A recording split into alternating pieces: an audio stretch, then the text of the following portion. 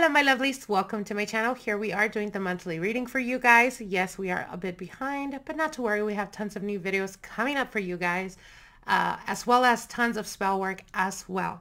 So for those of you guys that are returning, welcome my lovelies. For those of you guys that are new to my channel, don't forget to hit that subscribe button as well as the notification bell to get updated of the newest videos coming up for you guys. Also, I want to give you guys a quick update for those of you guys that like to shop on our online store. We have made it much more easier for you, and now you can go on there and purchase personal readings from a variety of different readings that we provide, as well as spell work, as well as candle preparations. You'll be able to find all of that on there. A lot of your favorite products that have been sold out for quite a while are now back on restock. We have tons of soaps. The Lilith soap, the Handsome Devil soap, the Florida soap, the Golden Bar soap, all of that you'll be able to find there, as well as our candles that are ritualized and consecrated, prepared for you through ceremonial rites to empower and strengthen, depending on what it is that you're looking for. As you guys can see here, there is the Ven a Mi, which is Come to Me candle. You'll be able to see all that there. All you really need to do is just light the candles because they are already prepared, infused with herbs, oils, etc. So let's get into your reading, Pisces. Let's see what Spirit has for you guys for this month of March 2022. How are you doing, my lovelies? Hope you guys are doing amazing. All right, Spirits, what are the messages for Pisces, Sun, Moon, Rising, Venus for the month of March 2022? Please give us the communication with the element of air, as well as the finances and career, element of earth, the challenge for this month, element of fire, love, relationships and partnerships, element of water, and Spirit's general energy for this month, Pisces, Sun, Moon, Rising, Venus. Okay, one more shuffle here.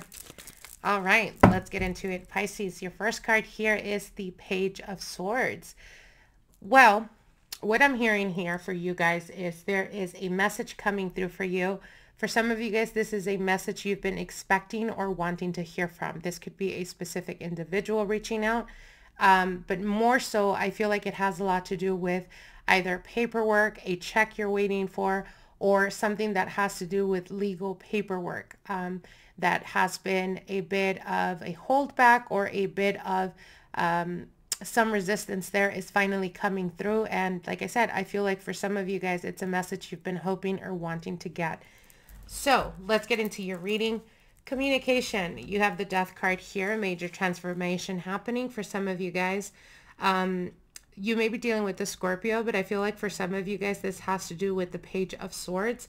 So there is definitely some type of message or some type of information that's coming in for you guys that is going to set the tone for the road or path that you're about to embark on. This is for some of you guys going towards a new direction. For others of you, major life-changing transformation here.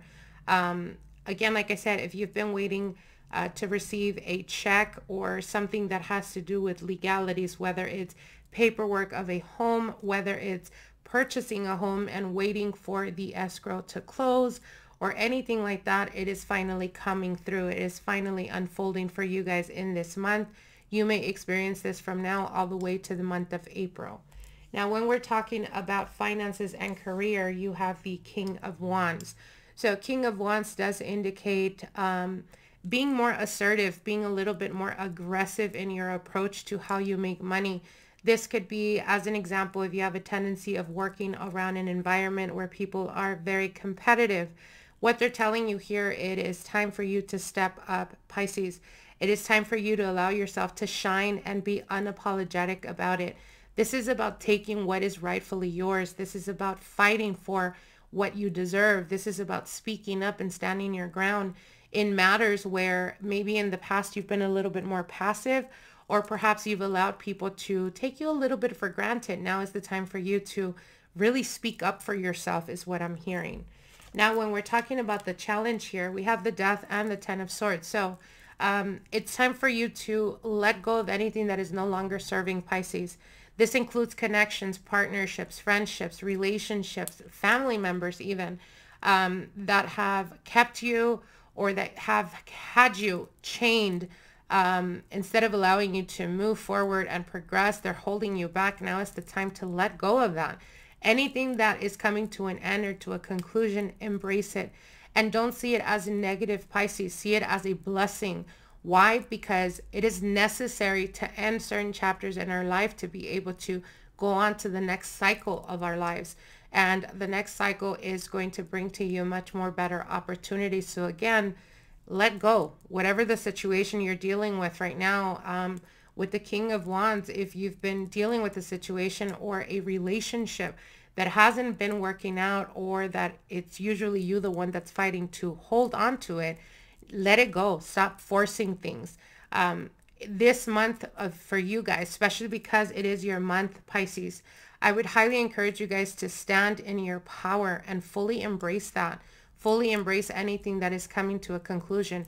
If people are showing you their true colors, take it for what it is. See it the way it is. Accept it.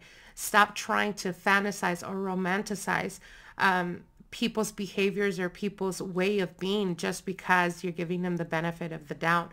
For this month of March, for you guys, I highly encourage you guys to take things for what they are. Don't question it. And like I said, stop fighting changes that are happening in your life.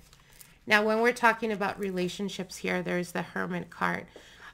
So for some of you guys, it could be deciding to make a clean break. For some of you guys, you may be dealing with a Virgo. For others of you, Sagittarius, Leo, or Aries, as well as Scorpio here, as we have those energies that are coming through. But what they are saying is, if you are in an unhappy relationship, or if you find yourself feeling like you are in a relationship, but you find yourself feeling alone in the relationship, it's time for you to take a step back, Pisces. Like I said, really take it back to yourself. Bring it back to you. Make it about you for this month and for the month of April. It has a lot to do with your self-care. It has a lot to do with no longer sacrificing, no longer meeting people halfway. It's the time for them to step up. It's the time for them to show you through actions if they want you in their life and where they're placing you in their life. And whatever that may be, or whatever that they may show you, take it for what it is and don't question it, Pisces. I want to wish you guys the very best. I hope you guys enjoyed this reading. Like, share, and comment, and subscribe to our channel. I'll see you guys soon. Till then, bye.